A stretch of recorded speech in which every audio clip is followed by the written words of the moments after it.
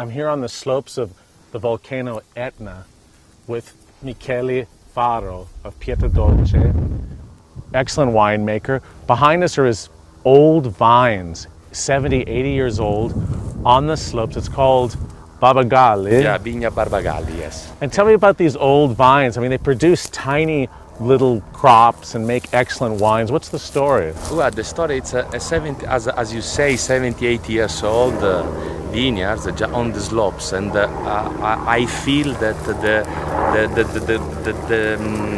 the character of the wine is given by the really strange place where you find the slopes. It's like an amphitheater, an old amphitheater, like we say, very protected, and old vineyards for sure, that in my opinion give an excellent product, as we know, about 500 grams, 1 kilo per plant. So it's really this the different.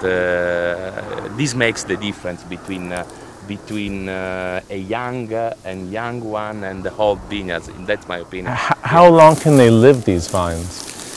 You know, on Etna you can also find vines of 150 years old. It's amazing. It's unbelievable. And they're ungrafted too. There's ungrafted, Prephyloxeres. Yeah. Prephyloxeres. Because the phylloxera doesn't like the sandy volcanic soil. Exactly. And we are very high on sea level, so sometimes in some corner you still find very old vines like this. Yes. Well, let's go down and look at them. Okay.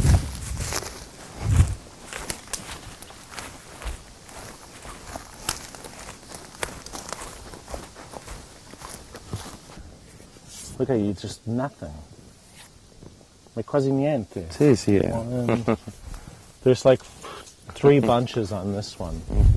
And you know what we like is to do is to leave the plants growing in the wild system. You see, we don't wanna touch so much the plants. We don't like. We wanna let the nature.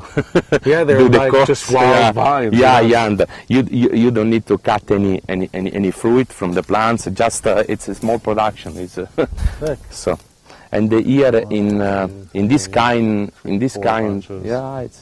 and you find always in this kind of vineyards, you find always a 5% of very old traditional varieties like Minnella, like Nerello Cappuccio, and some others. But 95% was always Nerello Mascalese, naturally, from where.